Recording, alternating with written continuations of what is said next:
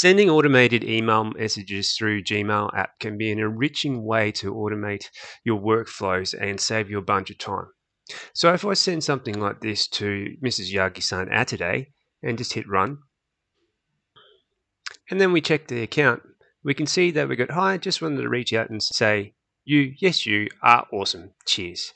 But you can see here there's no signature block. And I've spent hours working on this signature block too.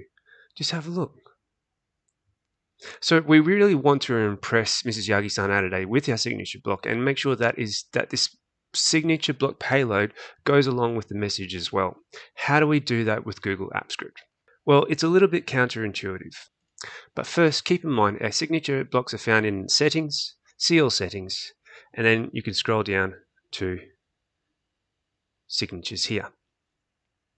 Okay, let's head back to our code. First problem is that we can't access the signature box from Gmail app. Instead, we have to actually use the Gmail API Advanced Service. So let's click on the Add a Service, scroll down till we can find Gmail API and select Add. Okay, so we can see that it's appeared here, and now we can use the Gmail Advanced Service. So what we're going to do, underneath our message, we're just going to create another variable called signature. And now we're going to need to find the API pathway that gets us to the settings, the user settings. And that's going to be this one here. So if we look at the documentation here, it says users settings send as, and we'll be using the list method to access this. So to do that in AppScripts, we will type in Gmail, then users, then settings, then send as. And send as basically means like send as your particular aliases. So if you don't know, particularly in a Google Workspace domain account, you can have a number of different email aliases that all go back to your own personal email account. So for example, if I have Yagi at yagisanatoday.com, I might have info at yagisanatoday.com as well, and they all go back to the one main account. Okay, so then we can use the list method, which is going to get a list of all our send as aliases.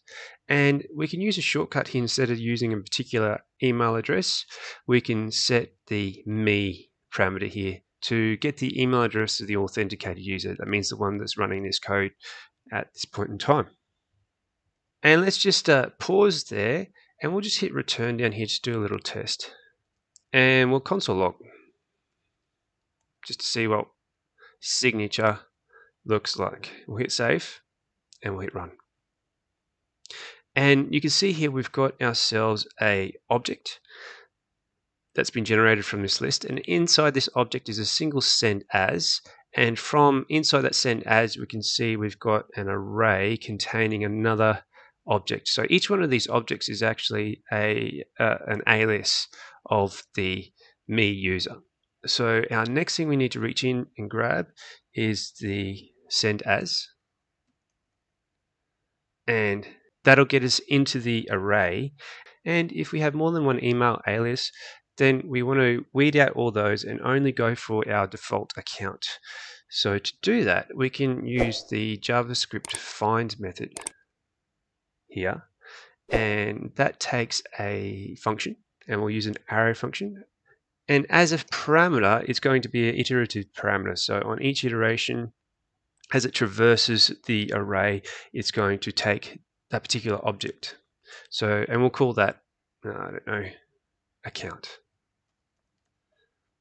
And we'll use an arrow function here.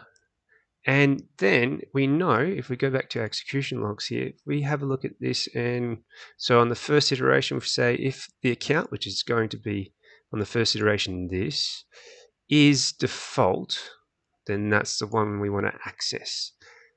So we'll say if account dot is default is true, then that's the one we want. And from that we want to get, let's have a look again. So if it's true, yes, then we want to grab the signature from this particular item and then stop the iteration. So signature. Hit save. Okay, let's do another test run. see if we've burrowed down. Yep, cool. So now we have this HTML as a string in our signature variable here. All we need to now do is append these two together.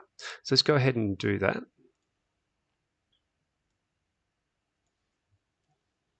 We'll create a variable called const body, and that's going to be equal to message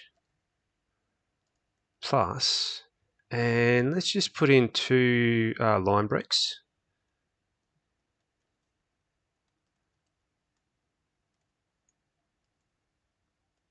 HTML style, and then we'll add another plus the concatenate, and then we'll concatenate the signature on the end. Awesome.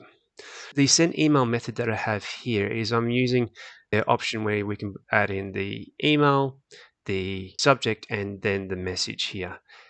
Instead, what we want to use is their other approach where we can set the body to null, and then we can also add in this options object here, which we'll do now. And inside the options object, there's a number of things we can use, but what we want for this is the HTML body.